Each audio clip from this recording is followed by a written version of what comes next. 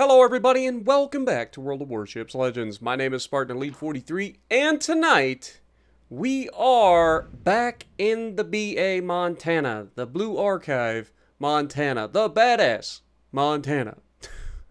Whatever way you want to look at it, that is what we're in. Now, I'm going to be straight with y'all. I'm using this as kind of a filler episode. I hope you guys enjoy. This is the other match that I was talking about when I talked about it in the first match that I showed you guys in the Meet the BA Montana. Okay? So this is the other match. But basically, I played Farm Sim and streamed Farm Sim and I didn't record my video ahead of time. So I'm a little tired and I wanted to get something done without having to play Warships tonight. So I apologize to everybody out there if you're disappointed. But I promise we still got a fun game for you guys. This is going to be a fun one. It's going to showcase strengths, weaknesses of the BA Montana, and also of my team. So let's get into it. So right off the bat, we're on Shatter. Now, I spawn on the right. I like to go to the right to try to save my team, right? Like, win your side, or at least hold your side at all costs. What you're going to notice is that my team does not include that same strategy. In fact, we have two cruisers going in front of the islands at the beginning of the match when there are two destroyers in the match. This usually ends poorly. I do not ever recommend going in front of this island because it almost always ends in getting absolutely walloped. Now, the Napoli gets through pretty quickly. It's got good concealment, good speed, so more power to you. But you'll notice that the second cruiser gets spotted, and oh my god, hello Zhao. Did you notice what happened right there? I went to shoot the Zhao, and then the stupid game is like, oh, you want to shoot at this guy? And then I realized that I had HE loaded because this was the first game that I ever played in the BA Montana. I know. Sadness. All the sadness. That being said, it wasn't a bad salvo. We still ended up with 5,000 damage. No fires, of course, because when Battleship shoots cruiser with a 30 or 40% chance to set fires, we don't get a fire, but when a cruiser shoots a battleship with a 12% chance to set fire, they get a fire. It's just the way RNG and math works, right?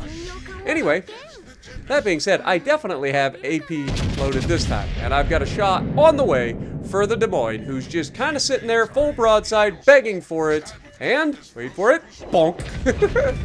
First shot with AP, a success. And it was at this moment I knew me and this Montana were gonna be just fine. Shocker! Who could have seen that coming? Spartan likes the Montana. This just in. Water is wet. And he's got an abundance of it on his ship right now. But as we take a shot at the Yama, again, we're just trying to get shots close. And of course, RNG giveth, RNG taketh away. And I am now broadside. Could have been much worse. Could have been much worse. But you can see our cruiser has did the thing that cruisers do, which is once you screw up once, you double down and you keep screwing up until you're removed from the game, and then you complain that battleships are incredibly broken and that wargaming is biased.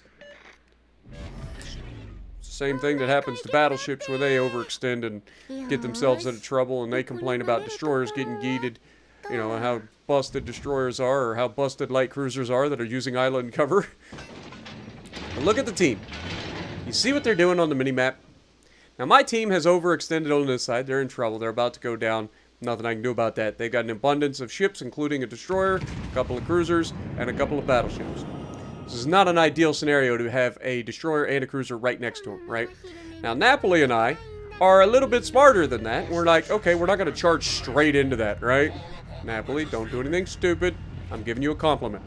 Now, because of that, if you look on the minimap, everybody on the left flank has abandoned their flank to come to this side of the map. Don't ask me why. It's just a thing.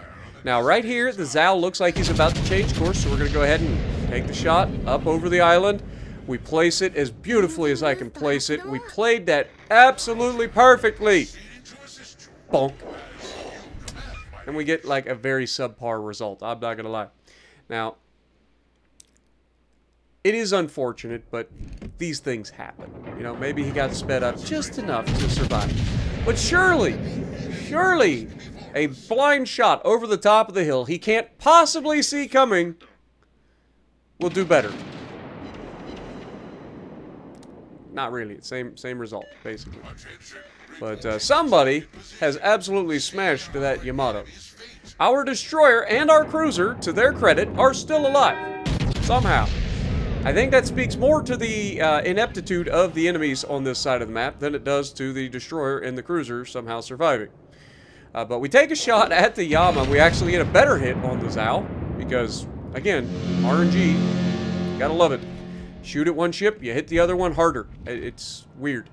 Now, if I would have targeted that ship, I would have missed. It's just the way it works. But Zao is making a huge mistake by turning towards me here. Again, I've got the shot out. It looks beautiful. Surely this will be the one that the Zao regrets. I mean, he probably regrets it, but again, 6 overpins! These are plunging fire hits from this range. How the f am I overpinning a Zao? Remember, Zao's coated in 30 millimeters of armor. I don't overmatch it. Oh my god, that's a Montana. And a BA Montana. Okay, that could have been worse. Now, we are not visible right now. But now we are. So, inevitably, when you go ahead and fire your guns, you just go ahead and give up the broadside of your ship and wait to be punished for it. Right?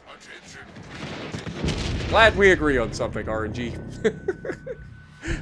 If only the enemy were so unlucky.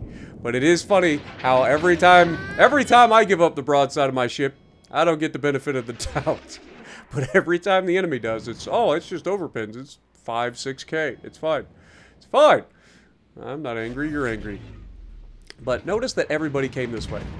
I'm not staying here and fighting off the couple of ships here and watching for us to get flanked. I gotta go back, try to counter-rotate. You've seen me do this many times. When the friendlies all try to group up in one area of the map, I counter-rotate. Because somebody's gotta stop the bullshit. Period. That's just the way it is. Somebody has to stop the bullshit. Now, as I'm on my way back, I want you guys to pay attention to what happens. Alright? Now, we've talked about this many times where your team is falling apart, you're trying to counter-rotate, you're trying to put yourself in a good position, but there is one destroyer that's left in this game, and I'm going to put myself in the perfect position to be in a position where he can attack. And that's unfortunate, because I should have known better. Because the last known position of the destroyer is clearly visible on the minimap, and he was on that left flank. Maybe that's a reason why everybody ran away from it. But either way, I'm trying to counter-rotate to stop the enemy's advance so that these guys can potentially hold on to make something happen. And that's when everything goes horribly wrong. Now, I do miss some opportunities, not gonna lie. We miss some opportunities to shoot things because we're trying not to get spotted while we're coming back across the map because I don't want the enemy to know that I'm here. Right? I want them to be surprised. The element of surprise, folks, never underestimate how well it can do for you. Anytime you get the chance to get the drop on the enemy, you should take it.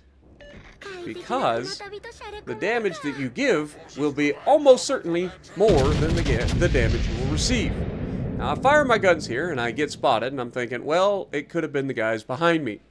Or it could be that there's a destroyer in the near future, and you're in trouble. You guys take a guess as to which it... Oh my god. Hello, Republique. Come on, Montana. Okay, it could have been much worse. We're fine. We're fine. Now remember, there's a Louisiana over here too. We know about... Now this guy starts to make a turn, and then he kind of hesitates. So I'm like, well, we'll take the shot at his superstructure and his gun. See if we can get something here. And we do get a really nasty hit on him. Surprisingly good hit, considering that shot looked like it hit his gun.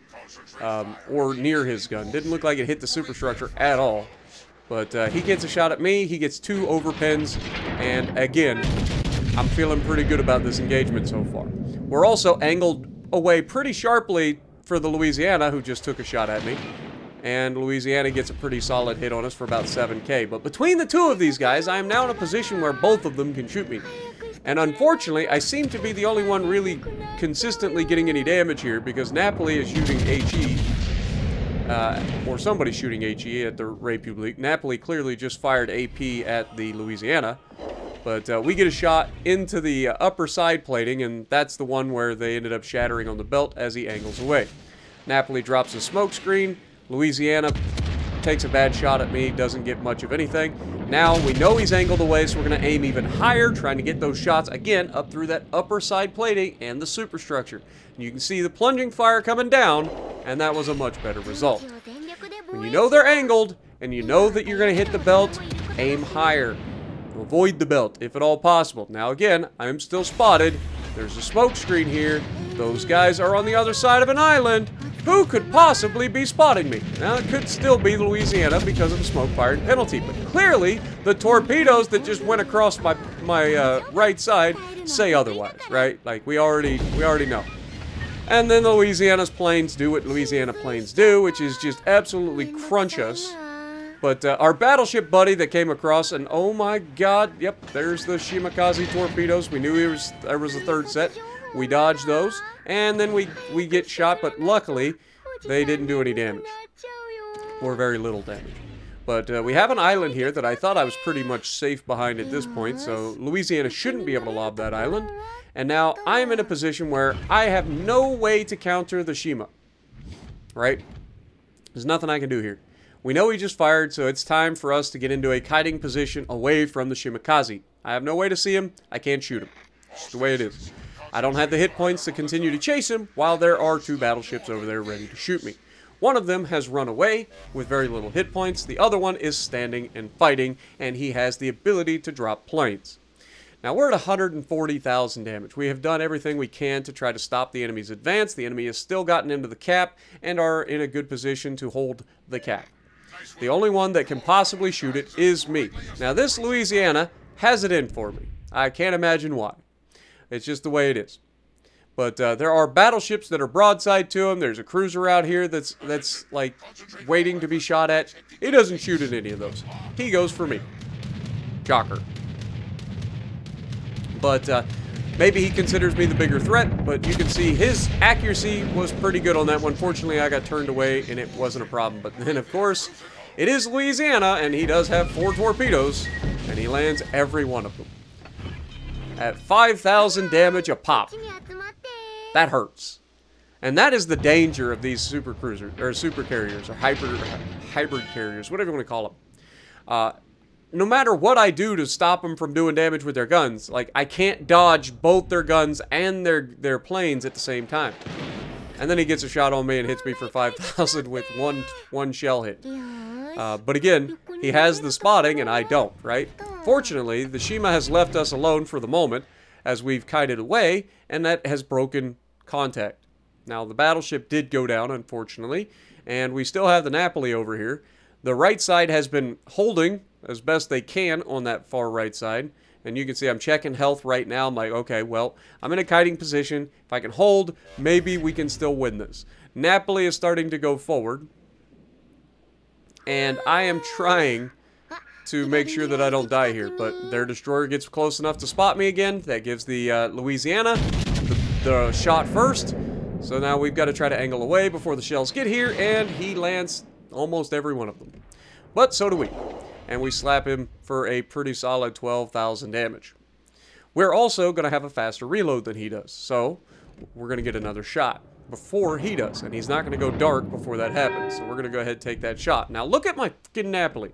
He's like, I must launch torpedoes. I'm sure going broadside in front of a battleship will be just fine and dandy. But also, the torpedoes are on the way for the Napoli. And now goes our Carnot as well. Fun is being had. Now we get our high caliber by hitting once again, aiming high. Ended up shattering a couple of shells there. One shattered a couple of ricochets off of the armored deck of the Louisiana. So we want to aim further to the left here to try to avoid hitting the deck if at all possible. Unfortunately, Napoli manages to kill our Yama. And then, of course, the Napoli on our team is getting absolutely brutalized by the Louisiana because he's point fucking blank. Because he simply had to get his torpedoes away. And now he's dead. By the BA Montana. The same BA Montana that was there at the beginning of the match that we were shooting at and blapped us for half our hit points. Now, you may have noticed, we are suddenly the only one left because our entire team disappeared faster than shoppers after their credit card is declined on Black Friday. Like, it's just how it works. But we go ahead, take another shot. We know this game's over, so I don't really care at this point. Just take another shot into the superstructure area, and of course we leave him with just enough to get away. And it's only a matter of time before either his torps find me or somebody's guns do. But we are about to get one more shot off. You can see he gets his reload off. Are my guns gonna get there in time? Can we dodge the torpedoes? Unfortunately, he gets us, and our shells end up doing no damage that time. Sadness. But 196,000 damage game. Not a bad first game in the Montana. The new Montana. 1,836 base XP. We did what we could to try to give our team a chance, but, you know, there's some times that you just got no chance. But let me know what you guys think down in the comments below. Are you enjoying the new ships? And if you like what I'm doing, punch the like button. Leave a comment below. Subscribe to the channel if you haven't already. And as always, I will see you in the next video.